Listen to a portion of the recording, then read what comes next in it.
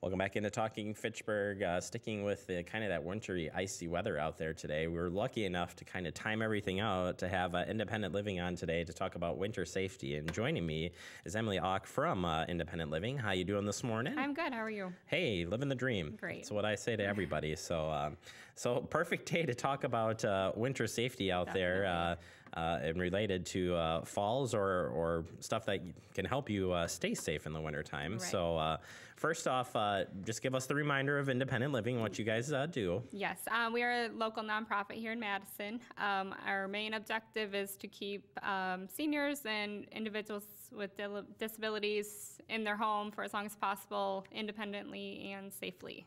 Yeah, so taking that now and turning it into this winter part, anybody can fall during really any time of the year, but winter adds that little extra instability, and maneuvering around in snow and ice can be very difficult. So what are some of the items or strategies that can help improve your safety? Sure. I always tell people to plan ahead. I mean, even if the weather is perfect, but definitely when it's icy and snowy, plan ahead and make sure you have somebody around to clean up that ice and snow. Definitely don't go out if you don't need to. I know a lot of people have appointments that they can't miss, but yeah, still try to stay home if possible. Try to have a good map and route to your car or wherever you may need to be. And definitely don't carry any large items, anything like that. You really want your hands free to kind of make sure your balance is top notch. Sure. And then, of course, dressing for the weather, very important as well. Yes. Don't want any slippery shoes. You want to have good tread on your shoes. You want to be bundled up, but you don't want, of course, like I said, you don't want to be kind of constricted and not able to kind of grab for railings, bars, things like that. Absolutely. And then moving effectively. I think this is the key. Yes. Now you got bundled up and everything. You're ready to head out.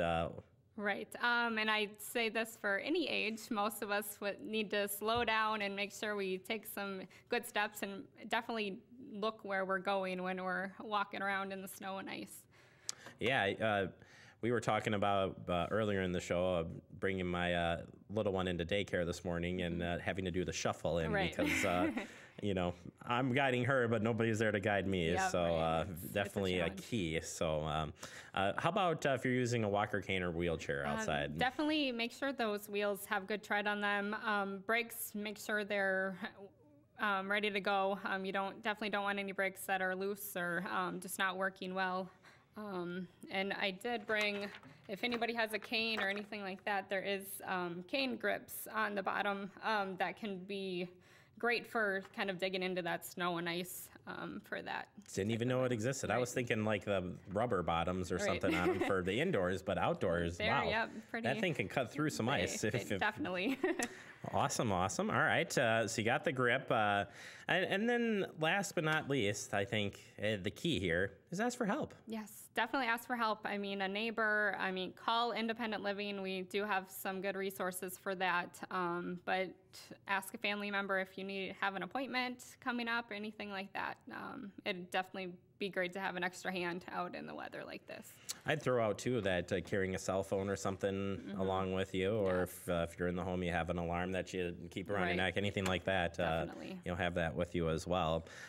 So wrapping this up, if you are interested in getting information on how to protect yourself, both in the home, out, who do we call? You call Independent Living. We do have a website, independentliving.org. Otherwise, you can give us a call. Our main line is 274-7900. And you can ask for home modifications, and I can definitely steer you wherever you need to be. Off the cuff question here for you. Yes. Challenge you a little bit here. When would you recommend somebody call? Because some people, like we read in the last segment, might be afraid to call, might not realize that, I've fallen 3 or 4 times this year and, haven't made the connection. So when's the right time to get in contact with you guys? Unfortunately, the right time's always before those things happen, but more often than not, we do get calls after things happen. So I would say if you have any, balance issues, any type of fear of falling, definitely give us a call. It doesn't hurt to get a few items in just to make sure you're safe and those things don't happen.